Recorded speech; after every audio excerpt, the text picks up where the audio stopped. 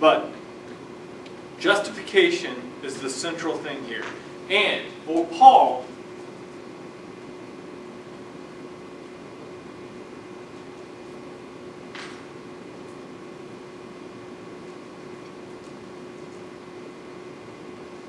as Jim said, we are justified by faith in Jesus and not by what? Jewish law.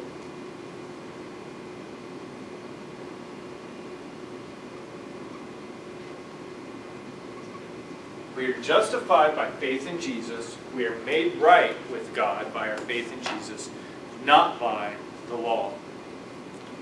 Now this ties into, what did we talk about before that this is getting close to? It's a two-word long technical term. Substitutionary atonement. Exactly. Now, I want you to turn to the letter to the Romans, because some of these things Paul doesn't spell out in Galatians, but he does spell it out in Romans. So I want to look there. Look at Romans, starting with chapter 3. If you have the same Bible that I do, it's on page 154. Now, what's that? You don't have the same Bible? No, that's the same as mine. It starts on 154, Romans 3. Let me just tell you, Galatians is one of the early texts. Thessalonians, we said before, was like the earliest of the Pauline letters that we still have. 1 Corinthians is a pretty early one. Galatians is a pretty early one.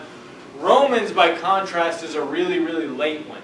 So Paul's thinking about these issues are a little bit more sophisticated and a little bit more well thought out in Romans, which is why Romans is like long while Galatians is short.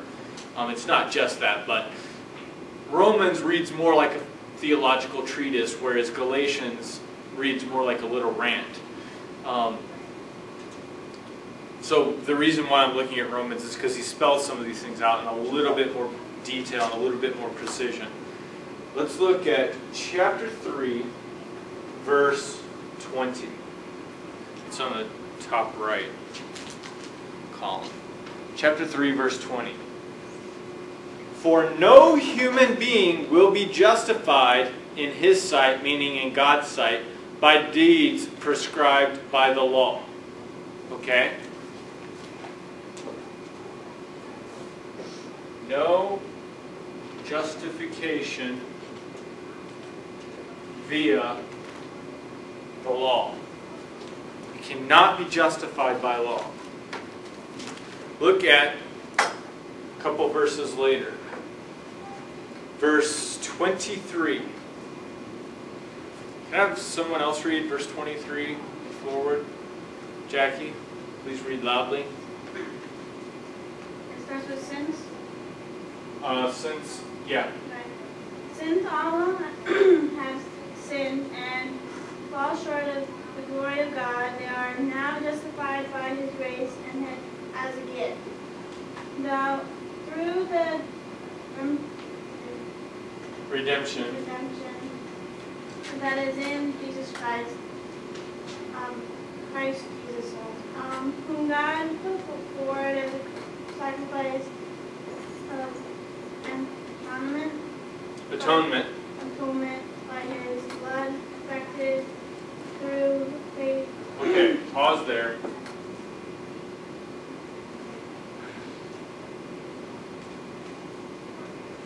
So he says three things here. There's no justification by the law because all have sinned. And by this he means you can't follow the law perfectly, right? You all make mistakes. None of you can follow the law perfectly. I mean, he seems to take it for granted that it's impossible to do it perfectly. How many of you have gone through your entire life without ever breaking a single American law? How many of you have broken an American law? Right? Paul's saying nobody can follow it perfectly. Because nobody can follow it perfectly, you can't be made right by the law. Following the law can't get you right with God because nobody can follow it perfectly. Wasn't he also saying that through your faith in Jesus and your commitment to sort of loving one another, you will be following the law essentially? You won't be lawless? Yeah, he follows up all this stuff. He says you don't have to follow the law, you don't have to follow the law, but you sort of do. But you just kind of but like love only by in the default. sense of like love your neighbor and stuff like that. Love God, love your neighbor. He kind of trims it down to what he sees as the essentials. Circumcision is not among the essentials for him. We'll kind of get to that at the end. But there's no justification via the law because all have sinned. Everybody breaks the law. In turn, Jesus' death can atone for those sins against the law. And again, you're not automatically covered by Jesus' faith. You only get covered if you have faith in Jesus. So it doesn't cover automatically, just in case you have faith in him. Can we go on? No. I'm just going to look at another couple things here. Look at verse 28.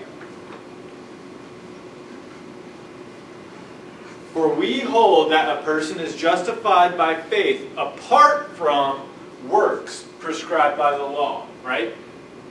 Apart from works, and by works he means working to follow the law. Instead, faith. So he develops this faith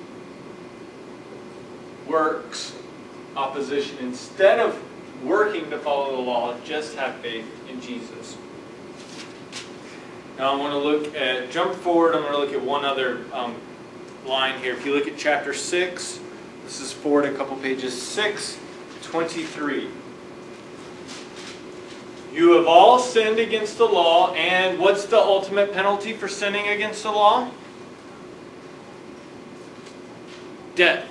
The penalty is death, and he says that explicitly here, chapter 6, verse 23, for the wages of sin is death, but the free gift of God is eternal life in Christ Jesus our Lord.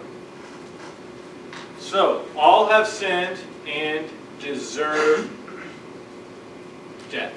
Alright, this should all be familiar.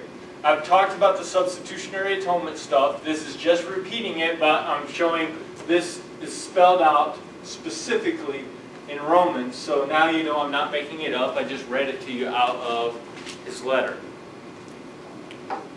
Now, he doesn't spell this out in the same detail in Galatians, but he seems to be assuming this type of reading of the law. Now let's go back to Galatians to see precisely what he says there.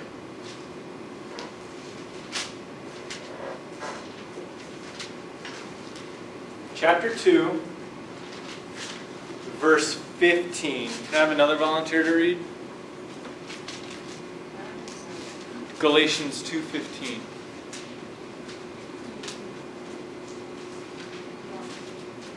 Or whoever, you made eye contact, so I assumed that meant you wanted to do it. I just looked up because I didn't hear where you said we were.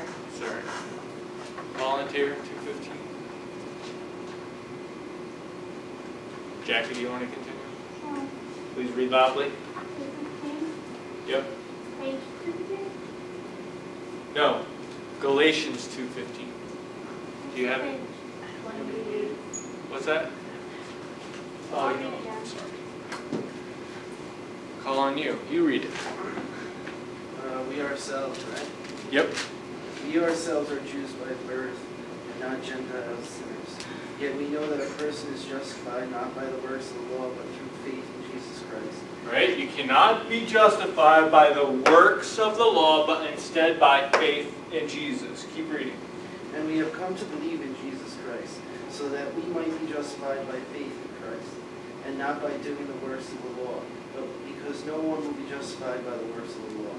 But if in our effort to be justified in Christ, ourselves have been found to be sinners, is Christ then a servant of sin? Certainly not. But if I build up again the very things that I once tore down, then I demonstrate that I am a transgressor. Good luck with that. I'm not sure what all that means because his language gets really convoluted there, but keep reading. I know what the next part means.